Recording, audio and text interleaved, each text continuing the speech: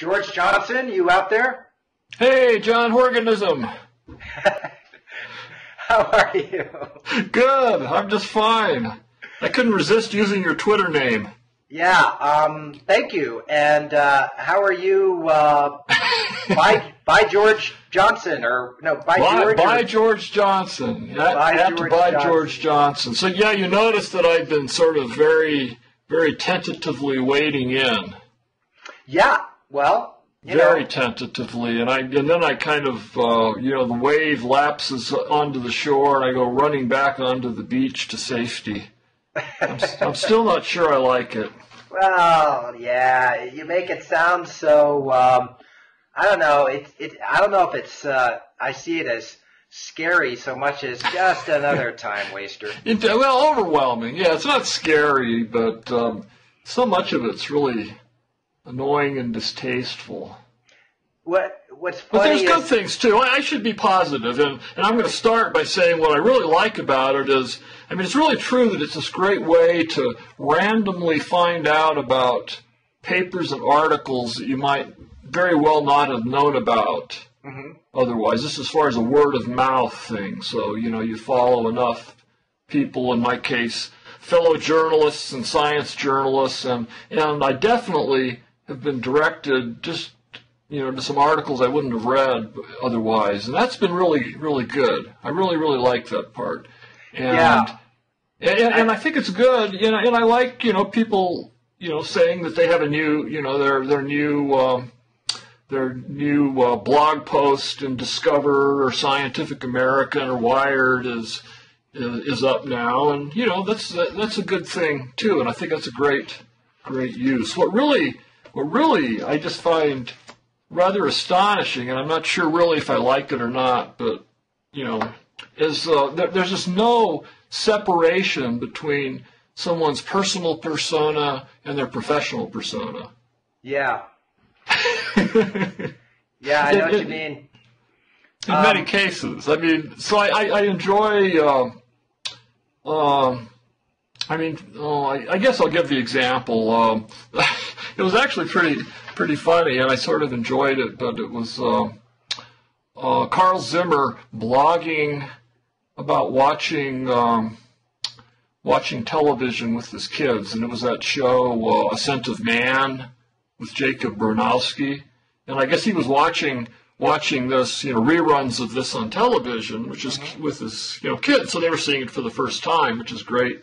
And then he was like blogging it in the same way that, like a blogger blogs the presidential debates or blogs the debut of the new iPhone 5, and so that was kind of interesting. And then another night I'm looking there, and there's actually, this was Ed Young, the British science writer who I follow, and David Dobbs, the American science writer, and they were both watching the, was that called the U.S. Open, that tennis?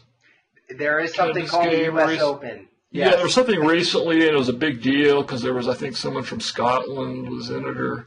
Yes, Andy Murray, who also won the Olympics. Oh, okay. So you know about this stuff, but I didn't. Do. But this is just like, I follow them both because I get I learn about things that I wouldn't know otherwise. Get directed to interesting articles, see what they're writing.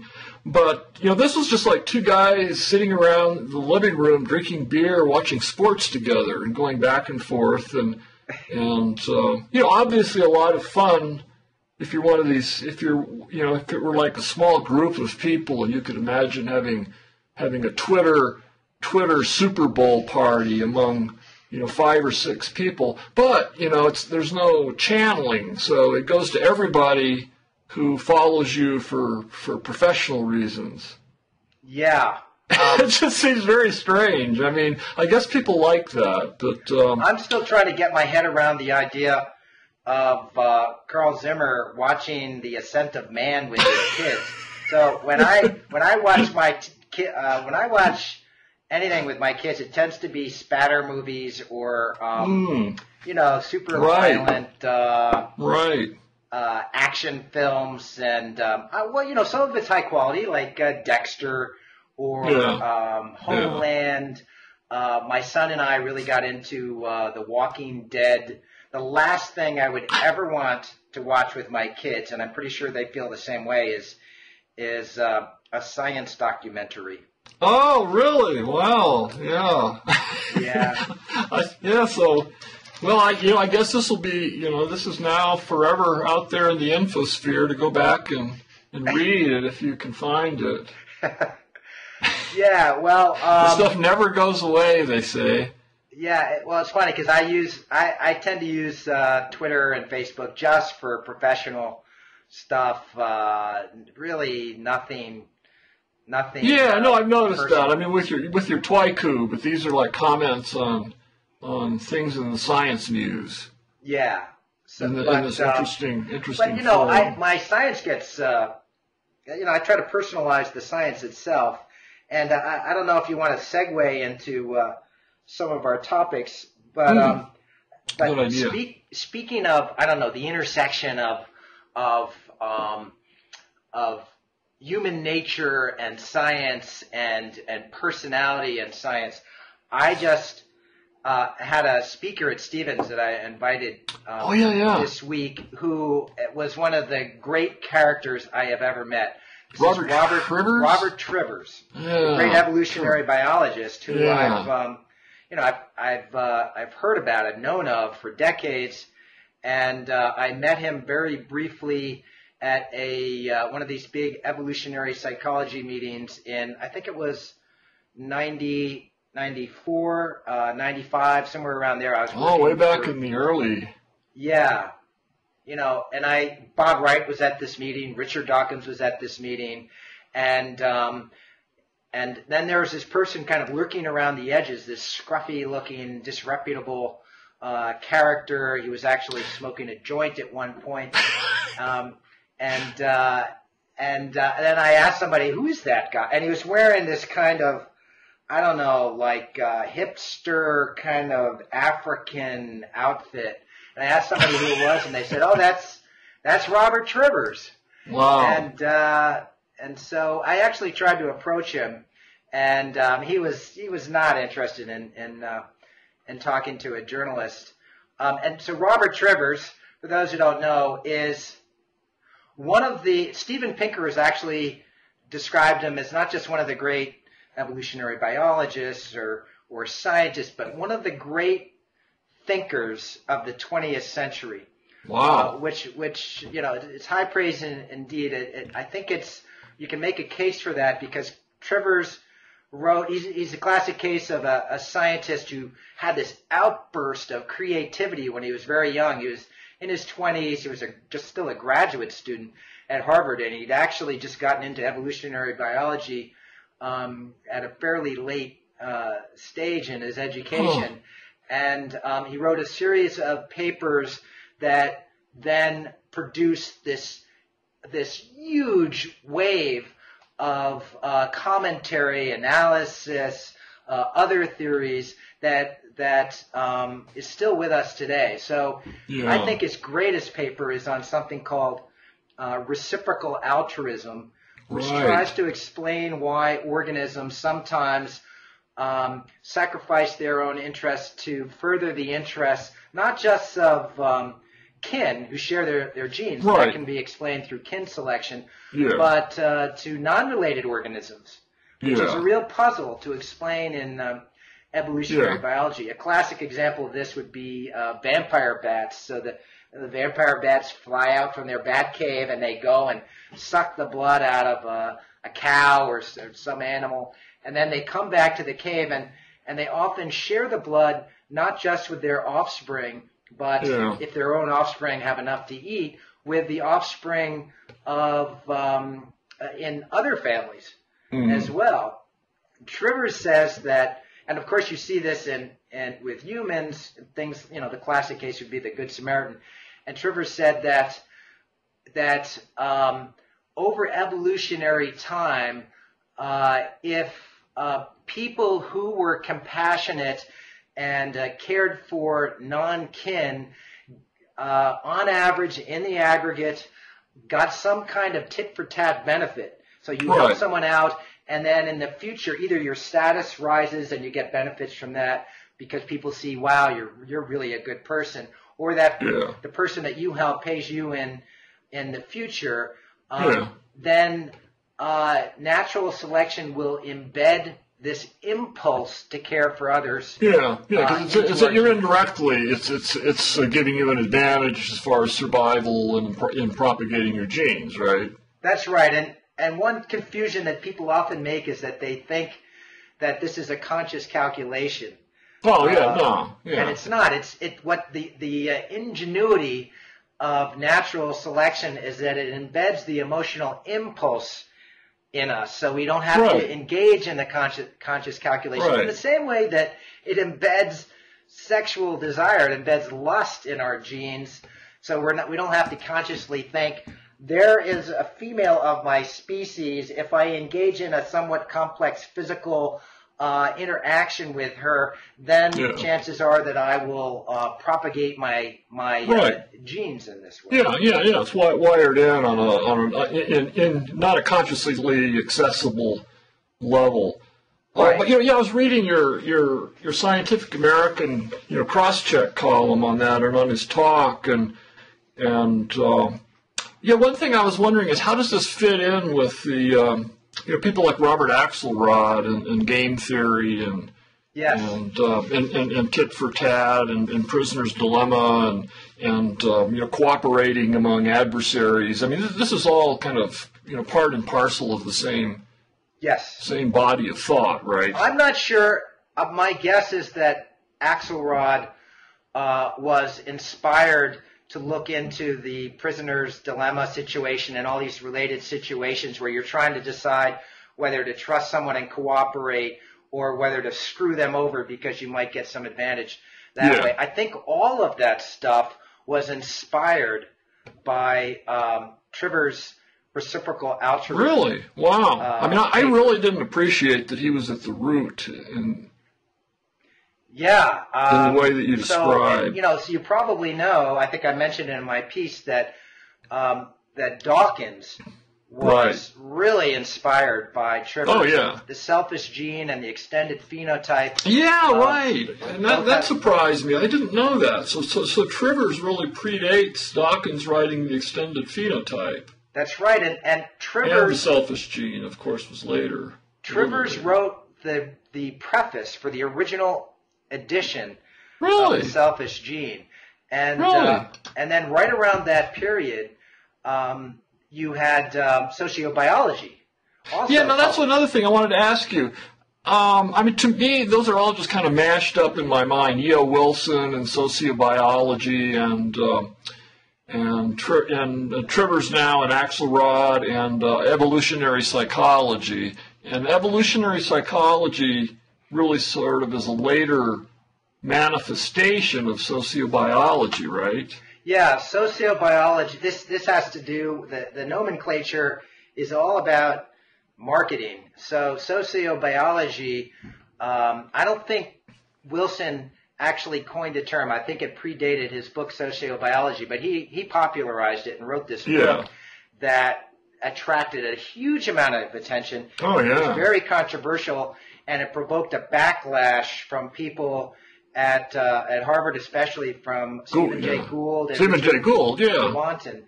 And in part because of that backlash, sociobiology had all these sort of negative associations. Right.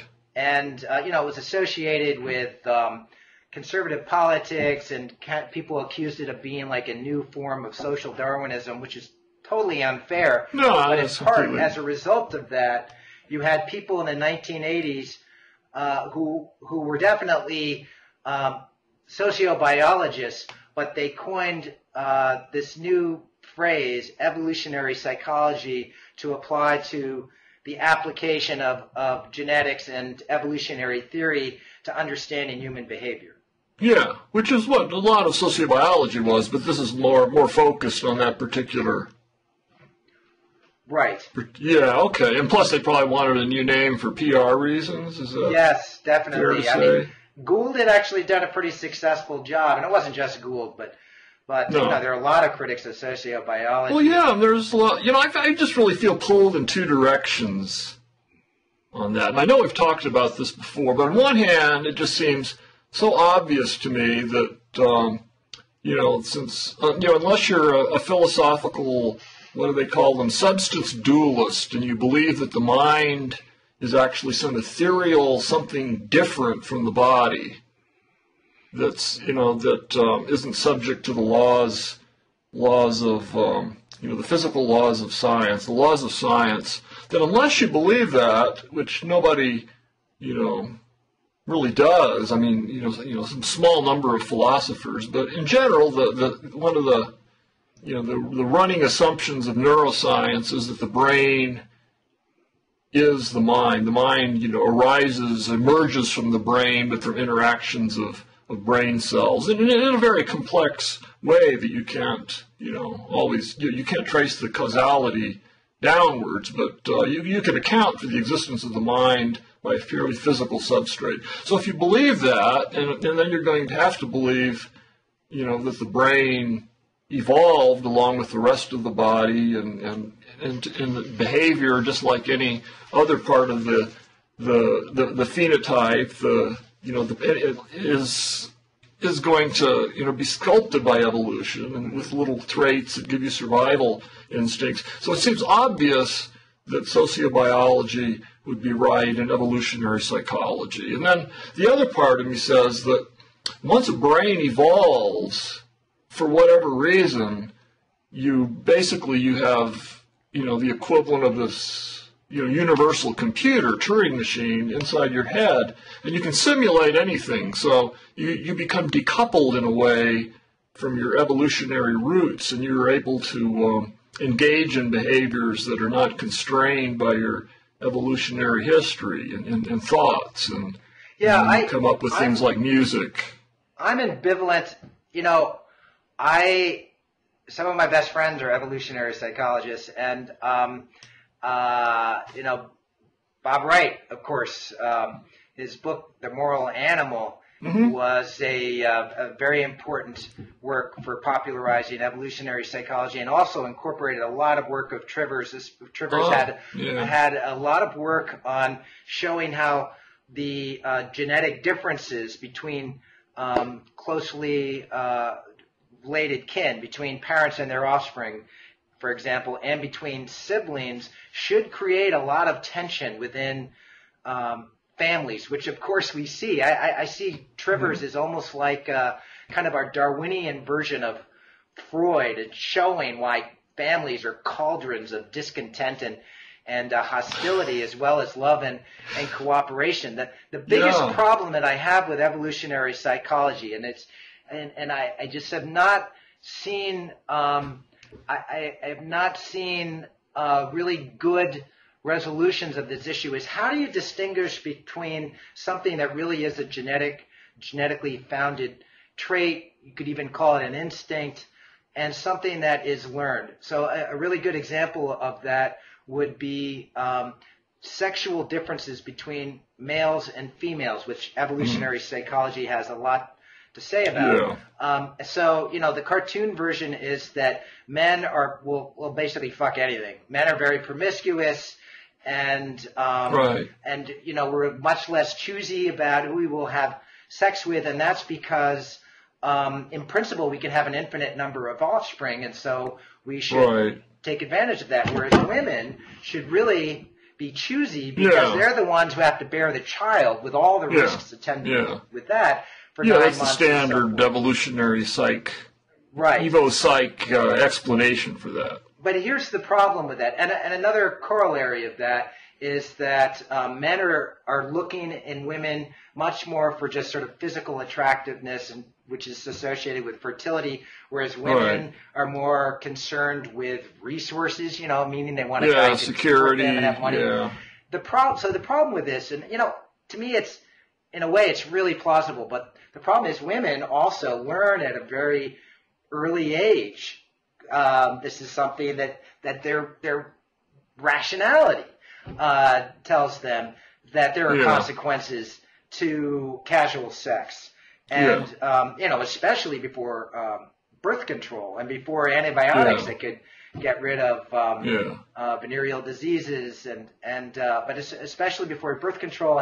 And so how do you distinguish between something that's supposedly an instinct and something that women learn? Also, in a Yeah. world in which women generally have many fewer opportunities or paid less, and this has certainly been the case until very recently, and then we can Yeah. argue about where things stand between the sexes now. But women also look out and if they have very few opportunities, rationally, again, not because of instinct, it makes sense for them to look for a guy who will be stable and have lots of money instead of a guy who's just strong and good looking. Yeah, so these would be historical explanations and cultural explanations with all of the contingencies, arbitrary contingencies of history. But Right. I guess, if you're really hardcore, you could argue that all of that stuff, like culture, arose from an evolutionary substrate. Sure. Culture's minds interacting with minds, but the minds are part of the brain which evolved, and that this also even had an effect, along with random jostlings, it had an effect on how history unfolded. But then it seems like you're getting into that level I was talking about, where it just becomes so decoupled from what you can trace back to the substrate that it's almost like floating free, like this simulation level above the physical substrate level. Well, mind and culture and. I got into some pretty heated arguments. Trivers is like brilliant. He's just one of those people, you meet him right away. You realize you're in the presence of a really big, powerful brain. But what's funny about him is that he also he talks kind of like a street tough. Oh yeah, I wanted to read this because there was a line in your column that just really jumped out at me that I just loved. You're describing him at your school at Stevens. He says, Trivers is a riveting speaker who prowls around the stage like a predator stalking prey, eyes narrowed, hands stabbing and slicing the air. He riffs and rants like a tough, profane street corner hipster who just happens to have a Nobel-caliber scientific brain. That's so vivid. That was really nice. Thank you. He really is a character, and one moment he's like really kind of like warm and friendly, and he kept calling me brother, although I realized he calls a lot of people brother. Brother, wow. Brother, hey brother, like brother and man. Mm-hmm. But then very quickly he can become very aggressively sort of confrontational. If you say something, it's almost disconcerting. He talks a lot himself, but when you talk, he listens very closely to what you're saying. And if he senses something wrong with it, he just bores in on it and challenges you to explain what the hell you're talking about. Wow. And so we ended up having some pretty heated arguments about the one I was going to bring up was Margaret Mead. He has this kind of knee-jerk aversion to Margaret Mead. He thinks that she's a fraud, that her work in Samoa was proven to be fraudulent by this guy, Derek Friedman. Right. I have a completely different take on that. I've looked a lot into it. And but the more important issue is that Mead was somebody who, she was the classic cultural anthropologist, and just looking out there at the enormous diversity of human behavior, of human social organization, of sexual behavior, of the attitudes of children toward their parents, all these things that have a profound impact on how we live our lives and interact with each other. And, she went to these far-flung places, and I'm sure she got some of the details wrong, and that she had some things that she was looking for maybe too eagerly. That's true of everybody. Yeah. Let's face it, it's true of everybody. It's certainly true of Trivers and the evolutionary psychologists. But the the body of Mead's work, the fundamental theme that humans are very malleable, that we're really very conformist. We're creatures of custom and tradition, as well as creatures who are following the programs embedded in our genes. That is just crucial to remember, and it's a big, important counterpoint to the whole evolutionary psychology movement. Right. Right. Sorry, I had to get that off my chest. But Trivers was like, he wanted to have, he just had decided that Mead was like a big bullshit artist, a bad scientist. Yeah, well, I mean, she was just, going out to Samoa and then just kind of seeing what she wanted to see and making up, maybe not making up, but seeing what she wanted to see and interpreting it in a way that was consistent with her preconceptions of how she would like human nature to be. That was like the big criticism, right? Yeah, and George, you are right that I think because since the invention of culture, you get, obviously, the whole nature-nurture debate is, it's extremely complex, and, a lot of people say the debate is over, it's nature and nurture interacting, you can't decouple them. Right, yeah. And I just don't agree with that, because I think it's still important to try to tease out the extent to which something, this is why I'm so concerned with theories of war. Yeah. It's important to know what the contribution of genes versus culture is for some of these really destructive behaviors that we have. So we know what we can do, and even if we can, transcend them. Yeah, yeah. I mean, instead of just saying, hey, this aggression is wired in, and right. Yeah, you can say, oh, but, there's all these counterexamples. You'd like to think there are counterexamples in these exotic cultures that haven't been exposed to mainstream culture. So, yeah, it's a dilemma. I mean, I was thinking about, in the New Yorker, there was that review by Anthony Gottlieb of this new book by David Barish. And Barish, this was a book on evolutionary psychology by Barish, and it was just this really very scathing, also just very, well written review.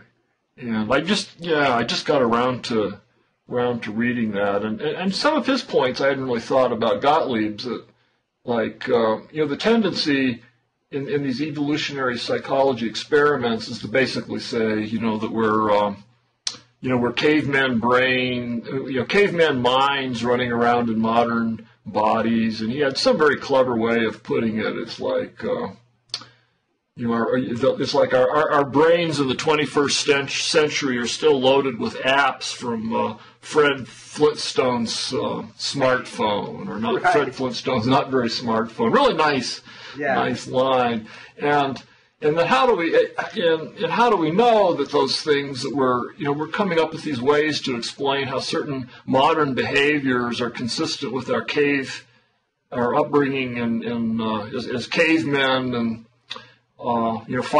fighting each other for food and mates, or gathering nuts and berries and protecting them from others, and so it all goes back to the Paleolithic mind. But how do we know that a lot of this stuff, these apps weren't in the Paleolithic mind from some earlier pre-human era? Right. And are just way down the evolutionary chain, and we're doing something that might be parallel but completely unrecognizable. Like you wouldn't really be able to draw this obvious correspondence. So you're like making this assumption that it happened during Paleolithic times because this is when culture developed, and man the tool maker and all of that. And so I thought that was an interesting critique. Yeah, what you're saying also reminds me of another problem I think that you have with evolutionary psychology. You mentioned the idea that the brain is it does become kind of like an all-purpose computer. This is something that evolutionary psychologists, some of them, don't like, actually. Gottlieb mentions this model of the mind that's come from, I think, Tooby and Cosmides, who are two proselytizers for evolutionary psychology, and UCal Santa Barbara, I guess it is, somewhere in Southern California. And so they talk about it as like a Swiss Army knife with all these little tools specialized for different tasks. So it's like these modules, and it's much more. It's a grab bag of modules that evolve rather than being like a universal computer where you can simulate anything. But the problem with that is that we obviously do have a kind of all-purpose learning and analysis and solution-finding program in our brains that is very, very flexible and adaptable, and that helped us. So one of the problems I have with evolutionary psychology is it makes the Paleolithic sound like this uniform environment, when of course it was constantly changing and presenting new challenges to our ancestors. I mean, you had the sudden emergence of the Ice Age. You had really dramatic shifts in climate. You had species rising and falling that could provide game or that were predators of humans. And we had an ability to survive all these challenges, and then we come up with all these extraordinary inventions. We invented science and mathematics and written language and all these sorts of things, again, because we have what I think is an all-purpose thinking device in our brains. And if you accept that, then and that might be, again, what contributes to even something that seems to be as hardwired as sexual behavior. I mean, if you take that to the extreme, you get into the, this whole kind of super optimistic human potential movement stuff, where, we're capable of doing anything. And there obviously are constraints. Just as we're constrained by our bodies, there's going to be some structure to the brain. And so, I mean, it's not entirely, working as a blank slate Turing machine type simulator. Yes. It's just all, it's just an interesting tension between these two views. I was looking again at Gottlieb's article. It's really very, very clever, or his review. The title is "It Ain't Necessarily So." From Gershwin's Porgy and Bess, and of course it refers to Rudyard Kipling's "Just So" stories. Like how the leopard got its spot, and these are not used in a somewhat derisive way to talk about evolutionary explanations that are just a little too pat. You take some human behavior, and then you come up with an evolutionary just so story for how this came about, even though there's really no way to. I mean, it's plausible, so it's consistent with the facts as we know them, but you can't really go back and rerun the clock and show that that's indeed what happened. Yes, but you can do things like try to look for certain behaviors that are very stable across cultures around the world today, and if you go back in time, and that's why I think it's irrefutable that there is a kind of genetically based language program. This was a huge debate 60, 70 years ago. Language was thought to be something that emerged out of an all-purpose learning device in our brains. Well, that's true, and then Chomsky came along and...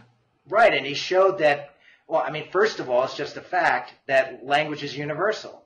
And as far back as you go in time, you can also see evidence of language from the very early stages of our species, and then you also find common structural elements in all languages. This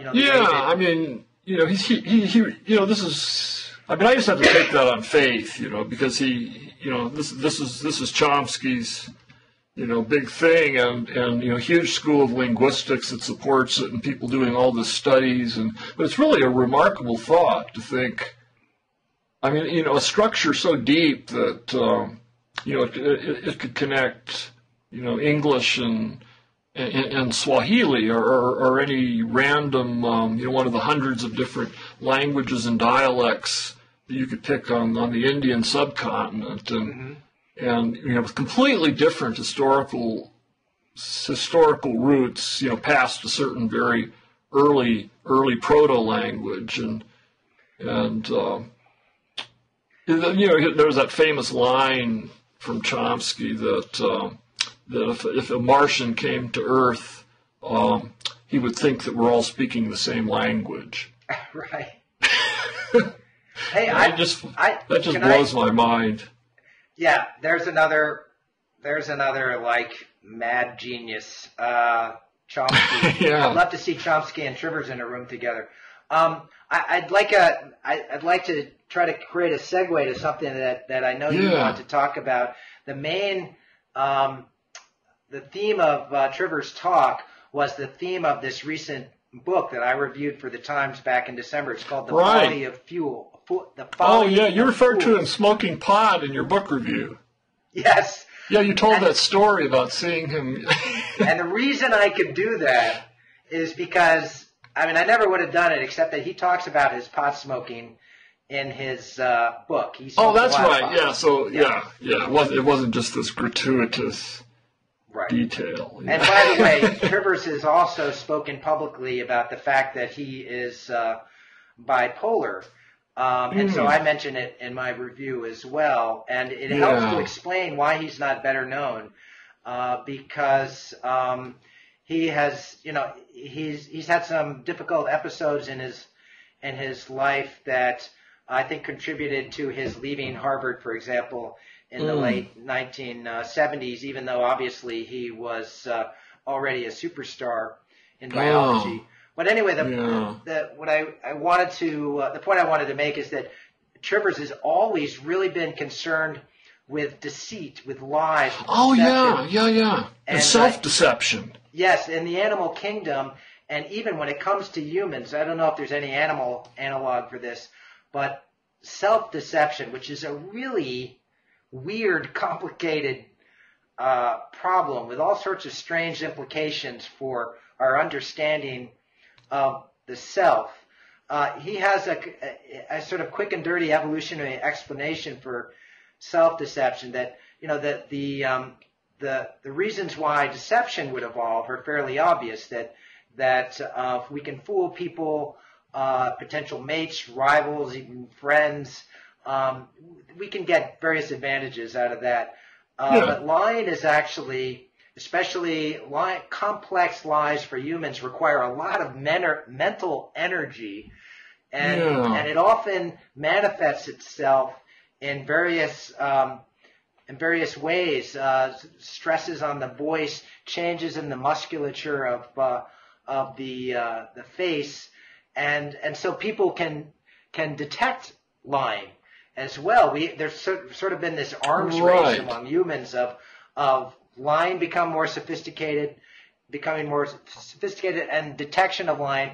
So self-deceit, according to Trivers, the logic behind that is that if you believe your own lies, you're a more effective liar. Yeah, that's a very striking idea. Yeah, you're believing your own lies, so then you're not going to have these physical manifestations of quickened pulse and galvanic skin response and the things that show up on lie detectors, but also are subliminally picked up by other people, just in these subtle little body clues. And if you think about it, some of this is almost approaches the level of truisms, that if your self-deceptions are all sort of in a positive direction, in other words, if you think that you're smarter and sexier and a better leader than you really are, that actually can be sort of a self-fulfilling idea. So you come on, if you're a guy, you're trying to seduce some women, if you are extremely confident with her, that actually improves your prospects of reproductive success, shall we say. So it's an evolutionary explanation for Norman Vincent Peale's power of positive thinking. Yeah, and one thing that's disturbing about people in politics is that it almost seems as though self-confidence and belief in yourself, in spite of all contrary evidence, is maybe the single most important factor for success in politics, even more than intelligence. And even more than moral yes. decency. I mean, it's really remarkable, whenever it happens, like you meet a United States senator in real person. Yeah. Man, most of them, or a lot of them, these are big, formidable, intimidating people. Yeah. A lot of them, again, there are exceptions. So this has to make you think of the presidential debate, right? Well, actually, we could get into that. I was seeing this as a segue into fraud, either outright fraud or confirmation bias. Either self-deception or outright deception in science, which I think is emerging as a problem much, much bigger than anybody might have realized, let's say, 10, 20 years ago. Yeah, I mean, the self-deception angle is really interesting. Yeah. And then confirmation, that would fit in with confirmation bias because you would be looking too hard. Are you still there? George? Are you still there? Yeah. Hello? Oh, good. Okay. I had another phone handy. I was afraid that would happen. Yeah. For people who are watching us the last two times, my battery seems to last precisely 40 minutes, but that's the only phone I have that I can plug a headset into. I need to get some newer technology here. So. Yeah, confirmation bias. Yeah. And, which is what, there's been a ton of discussion of that recently. It's a big topic in in Thinking Fast, Thinking Slow, the big bestseller by Nobel Prize winner Kahneman. Yeah. And unfortunately this evidence of confirmation bias even in science, which is a process designed to root out deception and self-deception. Yeah, but then you're saying that, so self-deception feeds into that because you really believe that, like if you're picking and choosing your best, what really is your best data, and not just because it confirms your thesis, but because, you're using your instinct as a scientist to know, what's a good laboratory run, what's a bad laboratory run, and then it's not really a matter of outright or deliberate fraud, but a matter of deceiving yourself in this way that Trivers was talking about. It might have evolutionary roots. Mm-hmm. So evolutionary psychological roots to scientific fraud. Wow. Right. That's an interesting. I love it when science looks in the mirror. Science turns its attention on itself. And there's a lot of that going on right now. And this is related. I know that you've been writing about or thinking about some cases of some bad science being popularized. And I just wanted to mention as a kind of backdrop of this, there's a thanks. Yeah, there's a big new study that suggests that that many more papers are being retracted now than have been in the past, and that it had been thought that these bad papers were results of confirmation bias and sort of innocent mistakes. Now it looks like a lot of them were the result of deliberate misconduct, according to a... Right. Yeah, that's that article that Zimmer was writing about that in the Times, that same study. Right. Yeah, yeah. So that goes against it being innocent, with actually deliberate. They're saying. Right. Yeah. So it says that I think a misconduct was the reason for 3/4 of the retractions in a group of more than 2,000 retracted papers. If they could pinpoint any reason for the retraction. Yeah, and when they're saying misconduct, this is not equal fraud. I mean, fraud is a subset, right? So misconduct includes deliberate fraud, but it also includes other things. Okay, I'm looking. Yeah, they use the word misconduct. Let me see. Where? Because there were two different percentages they gave. There was something like 40% fraud, 75% misconduct, with fraud being a subset of misconduct. But I can't remember what the other misconduct was. Okay, I included things like plagiarism and I see. Right. Things like that isn't like fraud as we usually think of it, where you're saying that you're like throwing out bad data because it's going to undermine your hypothesis, which in your heart of hearts is true. And right.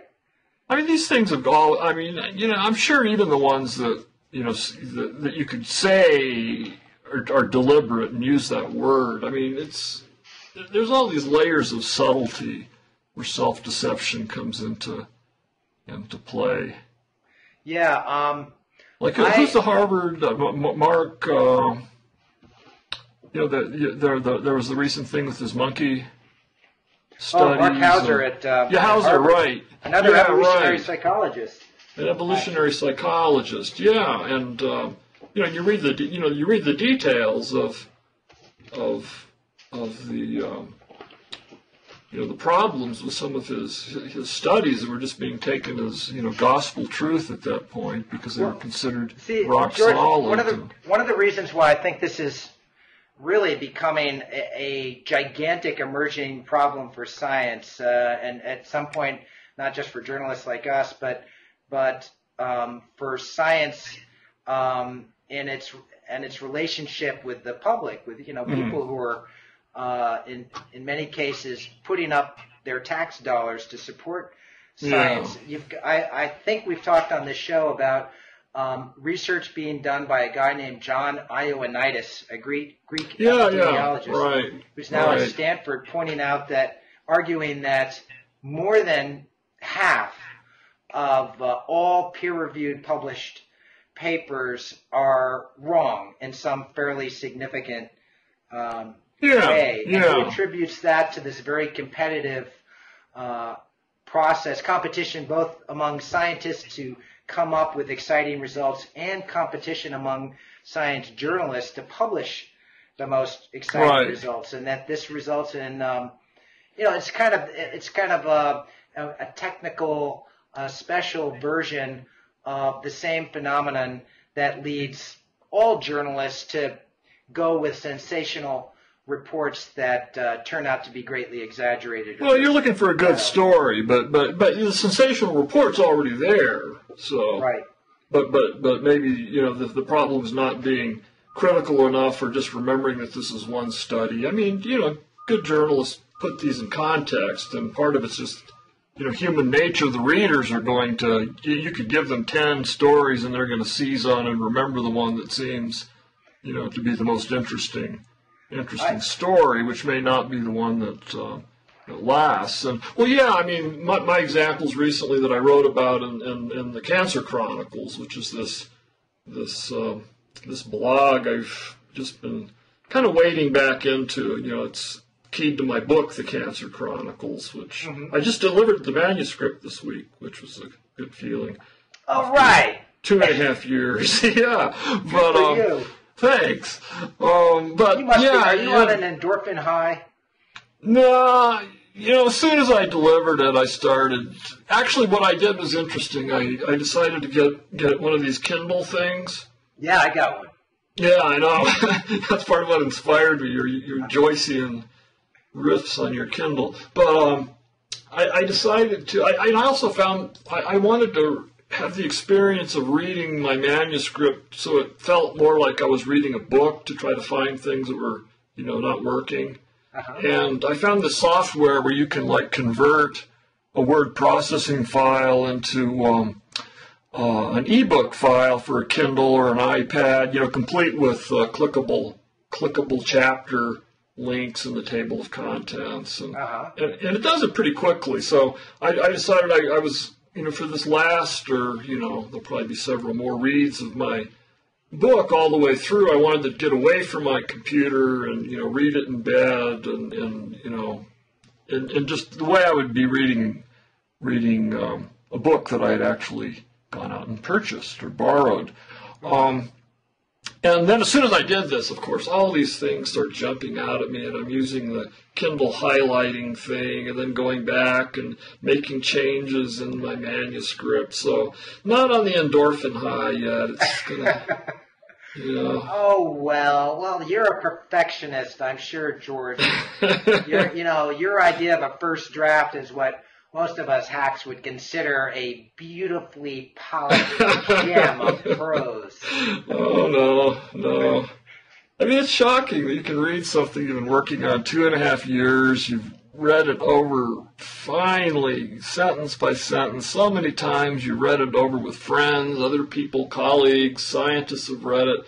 And, it's not you're finding errors so much, but, you'll have this really clumsy repetition of maybe the same phrase within a paragraph, and the kind of thing, that you should have smoothed out by now, and you've just read over it. So I'm finding these things sort of jump out at me by reading it in this different format that maybe they wouldn't otherwise. It's just like when you print it out and read it on paper, you see things you don't see on the screen, and then when it's typeset in a different font with a different registration, and you get the printed galleys back, you read that, and then you see things. But anyway, that's kind of a diversion from, so the Cancer Chronicles, and it just struck me, we talked about the first one a month ago, and it was, it can already be a month, the ENCODE project, and in some criticisms over how that was presented in the press, but the press was presenting really exactly the spin that it was given by the main authors of the main paper in the study. There were many papers, but the primary paper, and it was the spin that was being promoted by the journal Nature, which put up this huge extravaganza multimedia website. And I was just struck by the difference between that and when Watson and Crick published their paper on the structure of deoxyribonucleic acid in 1953. It's just one paper, a little, fanfare, and obviously there wasn't a website for the paper. Now there would be a website, and they would have videos, and they'd probably have a video of Crick and Watson at the Eagle Tavern in Cambridge, hoisting a couple of pints, and Crick saying, we've discovered the secret of life. It would have been great to get that on film, like 16 millimeter. But anyway, so I was just struck by this extravaganza that surrounded this paper, and how this was just all went kind of directly into the way it was reported in the press. And of course, if it hadn't been, the people would have said, "Oh, you misreported our paper," and it left people thinking, like your average person who follows the science news and finds this stuff interesting. Huge numbers of people now, probably millions, are under the impression that for years and years, scientists thought that 98% of the genome was junk, and now there's this new study that's come out called ENCODE, and now we know, wow, they were wrong all this time. That's actually, the 80% of the junk DNA is functional. And we talked about this last time. It got into this really interestingly weird semantic dispute over how you define functional, in which it seemed to me that there was very little that wouldn't be functional. And it goes against, the whole evolutionary explanation of the genome. There has to be a lot of junk, and a lot of the junk is going to be put to use in an opportunistic kind of way. But still, so all these people now, none of that was in the press coverage, and there was that one good, I think I mentioned it, this really excellent postmortem by this guy, John Timmer, in Ars Technica. Yeah. God, I mean, nothing in mainstream press came close to being that good. And so anyway, that was one thing. There were actually 3 different instances. And then there was the other thing where, I think huge people, reading the science news that don't know, they don't have, they or not anyone close to them has had breast cancer, are now thinking, wow, they've made this really interesting discovery that there's not just one type of breast cancer, but there's 4. And so I wrote a column about that I'll link to. I mean, and I read these news reports, and I thought, wait, what are you talking about? We've known there are 4 categories for a long, long time. And at first I was confused because, I think of the 4 kinds of breast cancers. There's estrogen positive, androgen positive, HER2 positive, and those all refer to the cells overexpressing or they're manufacturing more of these little receptors, these little molecular antennae on the surface of the cells than the others, and therefore they're more vulnerable to certain kinds of treatments, like withholding estrogen for estrogen receptor. And then there's a 4th kind called triple negative, which just means none of the above, which is bad because then there's not the obvious treatment. So, but it actually turns out that these are different categories that were defined by more by molecular signature. So at first I thought, oh well, they're just kind of cutting the joints, carving up the joints differently, and there's 4 new types of breast cancer are now known that weren't known the day before or before the experiments. But then I went back and looked at the 4, and went back and looked in some papers, and I got all the way back to 2000 and found the same 4 terms were already being talked about as the 4 different molecular types. Yeah. I said genetic before, but molecular types of breast cancer. So this wasn't new. And then you got to go back to the paper and the press release from. Was this Science or Nature? I think it was Science. I don't know for sure, but someone, if they care, they'll check it. And I linked to it, I think, in my post. But you go back to the press release, and it was kind of ambiguous. They talked about confirming that there were 4 different types, and that made me think, oh, well, yeah, and actually Paul Rayburn brought this up on the Night Science Journalism Tracker, this really great website that critiques science news, that it sounded like they were confirming this and that they already existed. But then I went back to the paper itself, and the way they described it in the paper, and certainly in the abstract, it sounds like they're saying that they established it. But they didn't actually mean that, and it was misunderstood. And so again, now all these people think something's false, and it's, again, not entirely or largely the fault of the journalists. But, of course, it's easy to say in retrospect they should have been more skeptical. And then the third thing, of course, was this bit more recent, this French genetic modified food study that purported to show that these mice that were being fed this genetically altered corn were developing a significant number of tumors. And in that case, the big scandal was the way the scientists presented it. I mean, at first, apparently, they were already known for being very politically supportive of the anti-genetically modified food movement, and the way they presented it was, confirmation bias for one thing, and then the way they presented it to the press is they said, it's typical to have an embargo. You can't write about this until the paper appears, and the journals are the ones that enforce that. But this embargo was not only could they not write about or run their stories, they couldn't talk to anyone else about the paper to ask them their opinions of it. So they weren't able to get any contrary opinions. So the first reports, and a shocking number of journalists accepted these conditions, wrote the story entirely based on the people who are promoting their own study without getting any skeptical voices. Carl Zimmer wrote a really scathing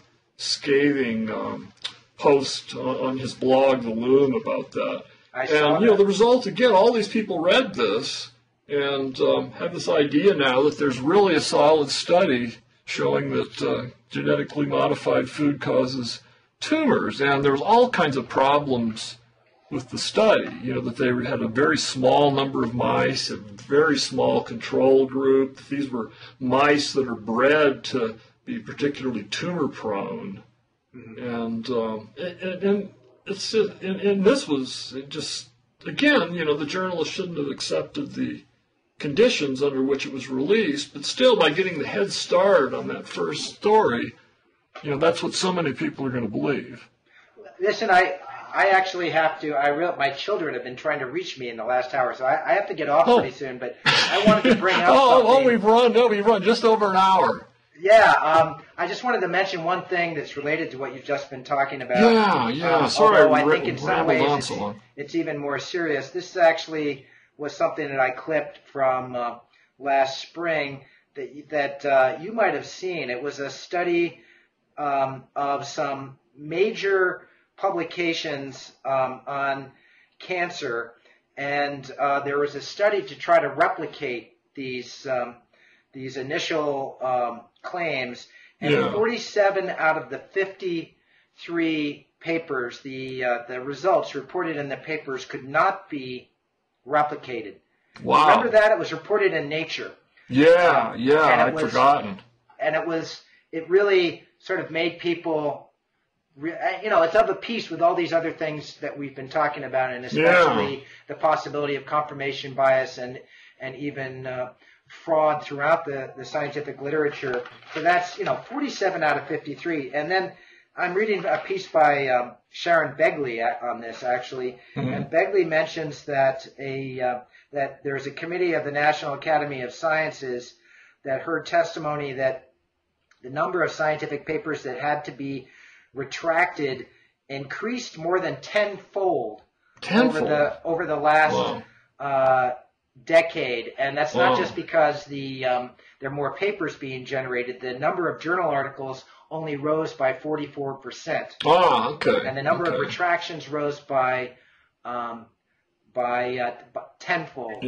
So it's really a serious problem. I mean, and you think a lot of it's just the boiler room kind of pressure of getting this stuff out and having to get the grants, justify the grants, and then of course you add in the complications of, for anyone, one thing that's really struck me is you start looking into cancer science and how many of the big names are involved with some kind of startup company hoping to develop some targeted therapy that, marginally improves. I mean, they hope it does better than marginally improve survival times, but enough to get FDA approval and get, snapped up by Genentech for $100 million or something. And well, Ioannidis has said that there's a correlation between the competitiveness of a field and also the financial stakes. And then the erroneousness of the data being reported. That's that's interesting. So are people breaking down what fields have the highest percentage of retractions? And you'd sort of think it would be medical sciences. Medical and also solid state physics. I think Ioannidis reported physics has had a lot of retractions and some major scandals too. Listen, George, I have to get off now. It's okay. I mean, it's an hour plus. So great talking to you again. Oh, by the way, we should tell people that we will be appearing on, I guess, the first week of each month from now on, and the name of our show is going to be Science Faction. Right? Oh, yes, that's right, Science Faction. Next time we can talk about what that means and what it doesn't mean, and the source of the name and that interesting column that you wrote. Sounds good. Okay, John. All right, talk to you soon, George. Have a good weekend. You too.